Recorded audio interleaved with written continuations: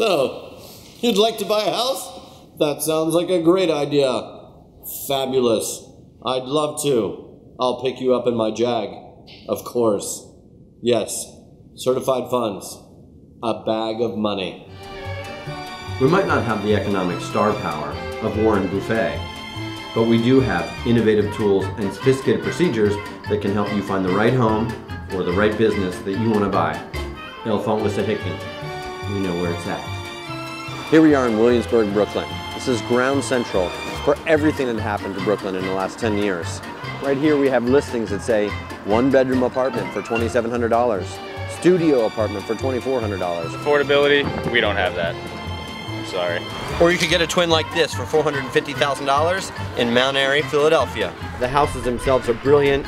Most of these neighborhoods were constructed between 1880 and 1920. Okay, so I just went into that record shop and that guy was a jerk. If you want to do business, come to Philadelphia. I moved here myself to Mount Airy in 2005, and I think it's a fantastic neighborhood that's filled with great characters, wonderful people, good businesses, and a great vibe. For me, Philadelphia feels like the early days of the sort of Brooklyn transformation that was taking place in the mid-90s when so many things were happening, and yet Philadelphia has retained much of its original culture, and the people are very much who they are. Japan? No, Philadelphia.